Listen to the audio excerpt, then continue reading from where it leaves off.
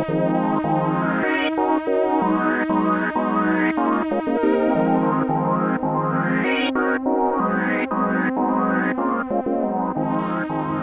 everybody, it's Johnny and I'm back with a Roland S-550 video.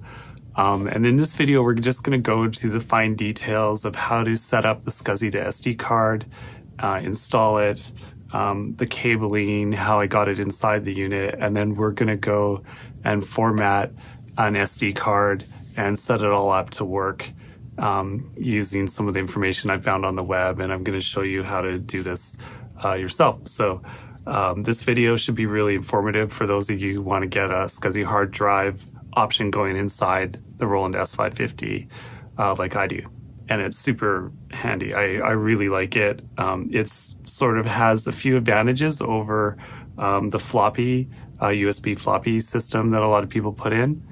The OS is just a little bit more set up to use SCSI and give you like all the libraries and the visual display of all of them when you're loading and that sort of thing. So it's really nice feature to have if you can get it running. All right, so let's get going. Okay, here we are with the S-550 opened up and it's flipped over on its back and the back panel's been removed. And I just want to show you some of the things we've done here. So here's the analog output board. And then in place here is the SCSI interface board. And this is not the HD5IF board. This is an aftermarket board that I bought off eBay. And I'm going to provide some more details on that. And it actually connects via what looks to be a 30-pin header, 40-pin header here that connects through the case. So I'll open that up and show you how that connects in. This is the video board that another eBay purchase, and this converts basically SCART to VGA, which I'm using here, and here's the VGA cable that's running out through the back to the little mini monitor. And then sort of right here you can see I've got the SCSI connection going here. So this is actually the cable, sort of, you can see that there. This cable from the SCSI interface board goes to like a DB25 connector, and then that goes to a DB25 to 50-pin converter board, because the scsi2sd only takes 50-pin. So once we've got the 50-pin connector at the scsi2sd, I've mounted that there using one of the standoffs, and then you can, and I've opened up that panel so you can insert the SD card there. So it's actually kind of a 3-board process for SCSI. You have the interface board, and then you have the converter, 25 to 50-pin converter, and then the scsi2sd board. So, okay, here we are. I have it all apart for the most part. You can see the SCSI connector coming through from the main board. It's a 40-pin header that punches through the metal. And that is where the ribbon cable from Roland's, which would attach to Roland's HD5IF board, and I believe that would run up to the back panel if you happen to get that board. But I wanted to keep everything internal, and so I have this board, which is called the HD5 interface board, and it's a similar board. It's smaller, but unfortunately it doesn't run, it runs a cable to a 25-pin header that you could attach to the back panel right here and just hook up a standard like zip drive or something like that, or a SCSI drive. But I wanted to keep everything internal and keep the scsi2sd internal, so I needed to sort of, kludge together some more adapters. So as you can see here, the 25-pin, which would go to the back panel, it gets attached to this 50-pin converter board. It's an Amiga kit, DB25 to SCSI adapter. And to do that, I also needed to install like a turnaround here to connect the DB25 properly. And then, you know, I have now a 50-pin cable that I can run to the scsi to HD, which is installed here. So just gives you a little more idea what's going on the inside. I've got some double-sided sticky tape here to hold this down, and that can just goes right in here.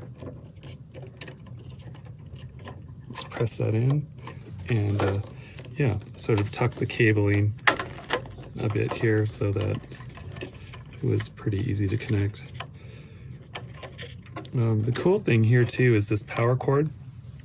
The scsi to HD actually powers off a standard computer power cord, but the cool thing about this aftermarket scsi interface is that it actually has a 5-volt power output. So I'm able to like cable that and power the scsi to HD interface as well, which is nice and tidy. So here's, yeah, everything inside. Okay, now that we got everything installed inside the S-550, the first thing we got to do is set up the scsi to HD card so it recognizes the 4 hard drives that we're going to put on the SD card properly. And it's very specific settings that you have to upload to the scsi to HD card for this to work. So we're going to connect the USB cable from the back of the scsi to HD card to my Mac, and then we're going to upload the firmware settings to the scsi to HD card so that it recognizes the drives properly. I just want to show you this great site, llamamusic.com. If you haven't already checked it out, this is an amazing resource for Roland S-50 and S-550, S-330 sampler information and higher.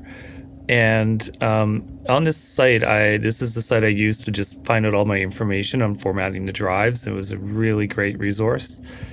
So if you go into the DIY section and then go under SCSI to SD2 projects, we can, you can see all the information about using a SCSI to SD2 card with your S-550, F760.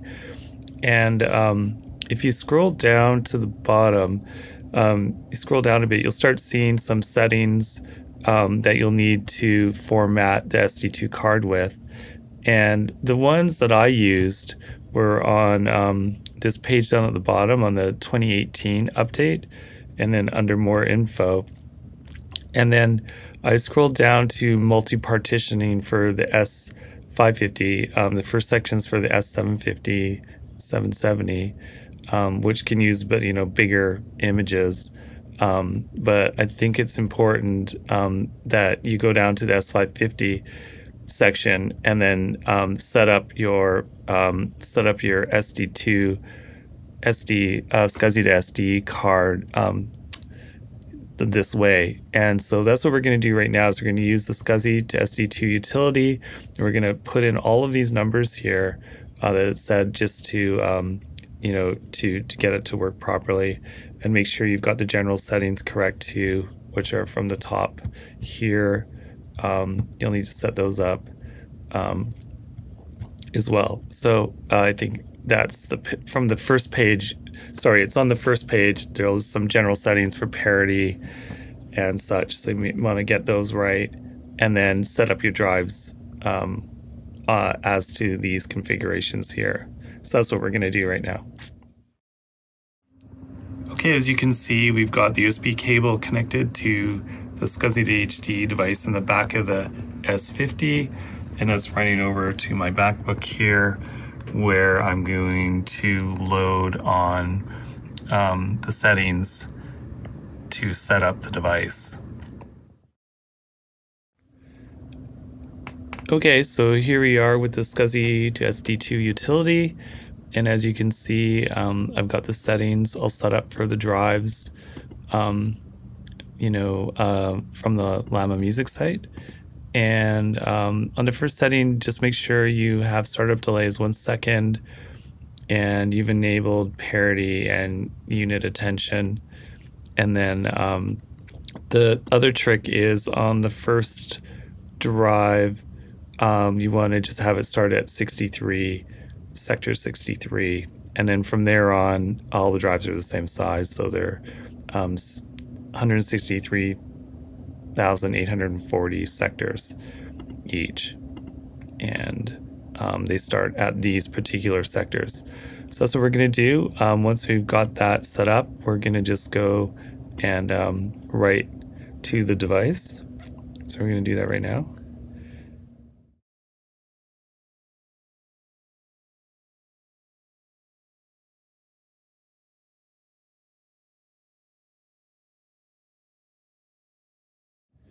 And that is done. And one thing I just want to mention quickly is when you have the SCSI to SD connected to the Mac, make sure your S-550 is off. You don't need to power it up at all at this point. It powers from the USB cable.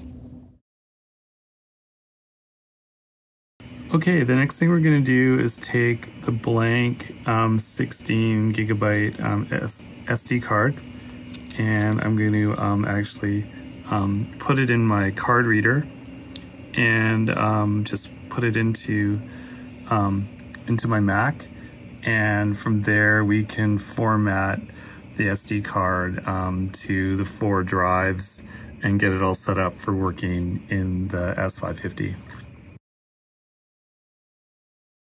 Under the multi-partitioning, you'll notice there's a little set of scripts by Ray Bellis to set up micro-partitioning configs. If you just go to that right there and download these, you're gonna get a handy set of scripts for just copying files over with the terminal command from the Mac. And the reason why I did this is I've tried some other methods, such as the Chicken Systems translator, and I just wasn't really able to get that to work properly. So I just went with the command line scripts, and those seem to work for me. Here we are, and we've got the folder with the Ray Bellis scripts and his readme.txt, which is really where I got all the super useful information off of. I'm not really great with terminals, so there's some things here you need to read very carefully in order to format the disk, the SD card when we put it in, and then a way to actually move over some images that I've downloaded from the llamamusic.site to the drive afterwards. And all this stuff worked. I was really surprised how well it worked, actually. So definitely give the README text a read, and then you'll want to just perform the operations. And the first thing we're going to do is actually partition the drive into 4 800 meg partitions, and that was pretty easy to do. This gives us lots of room to put the information on the partitions, even though the sampler only reads them as 80 megabytes. This is just fine because the drive is actually 16 gigabytes anyway, so it's got lots of space. And we're going to do that right now. First thing you'll notice is that it will come up as a disk that it can't read, and just hit ignore. And then if you go to disk utility, normally you would use this for partitioning off drives, but on the latest Mac OSs, they've really crippled the disk utility, and as you'll notice, you can't partition a USB drive properly anymore. So that's why we have to go to the terminal scripts, which totally sucks. I know on older Mac OSs, you could do the partitioning properly, but you can no longer do that. I'm running Ventura, and they've totally crippled the disk utility. One thing as well to note, be very careful and remember this section here, disk 3, is super important that we know the name of this USB disk is disk 3 because that's the one we're going to partition and format. You don't want to partition your main drive by accident or anything like that. So let's close disk utility. We have no use for it anymore. And we're going to go to the README text from Ray Bellis and just grab this sudo dd copy script. Just copy that and put it in our terminal. Just paste that in here. I've already done it, but I'll do it again. Yeah, whoops. Sorry, let me just erase that.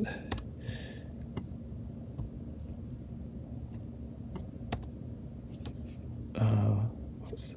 Yeah, so copy that in to terminal, and you'll notice here I've got disk 3 set up, so it's referencing the correct disk. So we're going to do, and then you also have to make sure that this file from his config folder he gave us, that the images file is put into your user directory. So I've dropped that file into Johnny Morgan 808 over here, as you can see. So now that we do that, let's just hit enter. It's going to ask me for my password,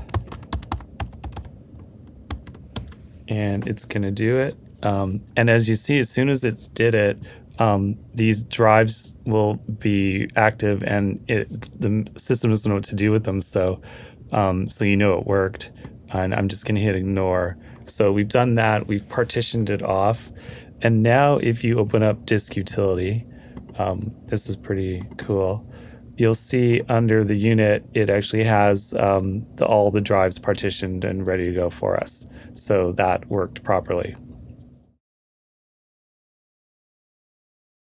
Okay, we've got the SD card out of the computer, and we're going to just stick it into the back of the sampler now, into the scsi2sd card.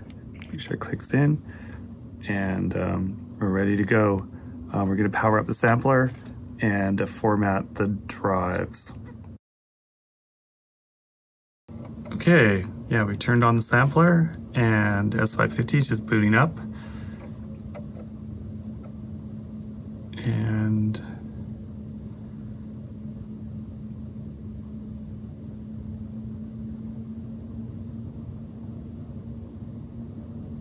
you can see our hard drives there, the 4 H's. And as you can see, they're unformatted. So what we're going to do now is use the sampler to format them into Roland proprietary format. And so that's pretty simple. We just go to the disk command and go down to setup. And then let's change it to ID. Always seems to go to the last ID. Let's change it to ID 1. And we're going to format that drive. Hit command and hard drive format and hit execute. And this takes a while. This takes probably about 3 minutes or more per drive. And so we're just going to let that crank away here and format this drive.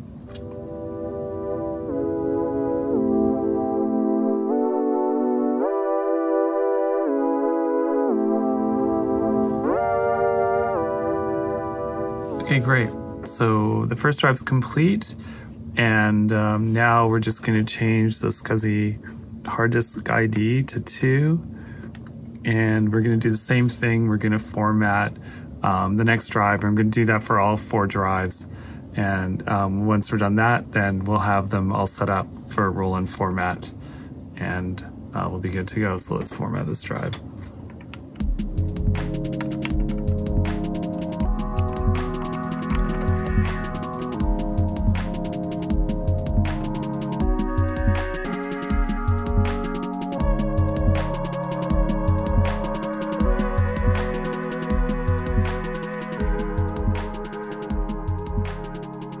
Okay, the formatting is complete. We've formatted all 4 drives. You can see ID 4 there. So now all 4 drives are set up with Roland S-550 format, And now the final stage is to take the SD card out of the unit again, out of the back and into the Mac. And we're gonna do now is copy over all the sound libraries onto the Roland formatted drives. And now it's time to grab some samples to put on the SD card. So we're gonna go to the sample section. And if you scroll down to the bottom, this is where all the large images are. And I used these 80 megabyte zip disk hard drive images. I think they're the same, to be honest. But I grabbed these 80 megabyte disk 1, disk 2, and disk 3 and loaded those onto my hard drive. And they come down as actually as image files. So when you save them, they're actually an image file .img file. And the key there is to then rename the .img to .iso, because apparently image files and ISO files are essentially the exact same. They're just named differently. And so that's the trick there. As you can see down the bottom here, we've got the zip disk .iso files in my my user folder. And again, those were .img files. I just renamed them to .iso because this copy utility just works with ISO images. And so the key here is to then again in Ray's scripts grab the first copy command sudo dd, and it's going to look for that image and then move it to our Roland disk. And you want to make sure that this is disk 3 S1 for the first image. The disks are they're sequential, so disk 3 means like the USB drive, and then S1 is like the first partition of that drive. And so I'm going to hit enter. Oh, sorry, first things first, we got to put in our SD card into the computer. And again, I think yeah, it should come up saying it doesn't know what this thing is because it's a Roland format, so we're just going to ignore that. And then we're going to execute this command here. And again, it's asking for my password. Okay, can't find an image. Oh, sorry, you got to change that. Couldn't find the right file. Of course, it's called zip disk 1.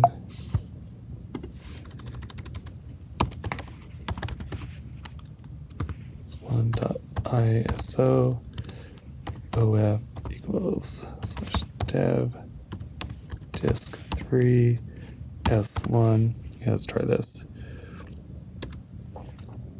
And it's copying. You can tell it's copying.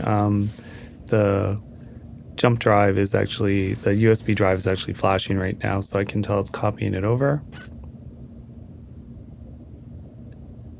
And it does take a little bit of time. I guess it's 80 megabytes.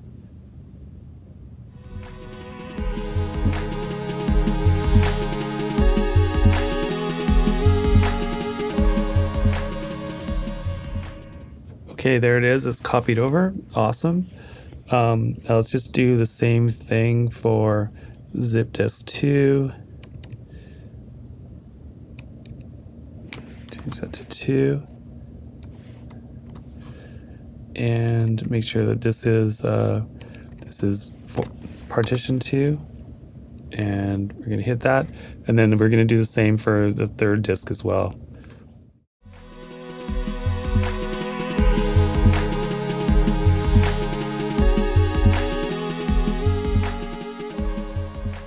Okay, it's finished copying. We've copied all 3 disks. Now, if I had a 4th zip disk, we could populate the 4th drive as well. But I think with those 3 zip disks, that's most of the Roland sound libraries on there. So the next stage is to take the SD card out of the Mac, and we're going to put it back into the sampler, and we should have all our libraries ready to go. So let's check it out. Okay, let's give it a try. It's powering up the S-550.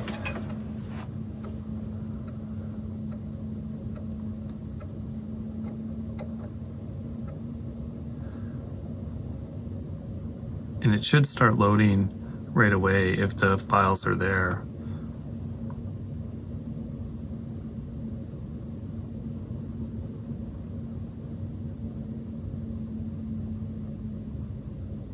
Yeah, it's loading. So it does recognize some data, which is great.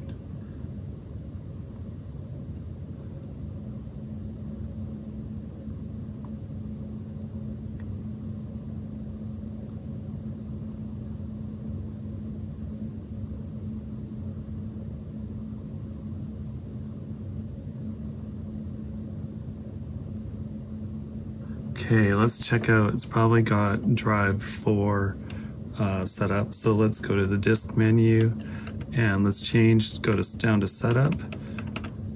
And let's change that ID to ID1. Enter, okay, great. Yeah, and you can see right away, it's recognizing some samples. So let's go to command, let's go to disk and HD load, enter, and then under the sub commands there we can check out, sub command, we can check out the hard drive area. And there you go, there's a full set of Roland sample libraries all ready to go. And now if we take the disk and let's change that to disk 2. There we go, enter. And you can see some samples loaded there. And so under the disk menu, under hard drive load, let's check out that disk menu submenu, hard drive area. And you can see on disk 2, another full set of samples, and the same with disk 3. So we've successfully loaded on the entire Roland sound libraries onto multiple hard drives, all within the S-550. So yeah, so I hope that really helps you guys out. This took a little while to figure out, but got it to work, and I'm super happy with it. My S-550 has everything ready to go. So when I turn it on, I just have all the libraries, at my fingertips, which is super handy. And it's all internal to the S-550, so there's no external drives or anything to mess with. It's all nice and compact. So let me know in the comments if you can get this going. And yeah, hope this helps you guys out. Cheers.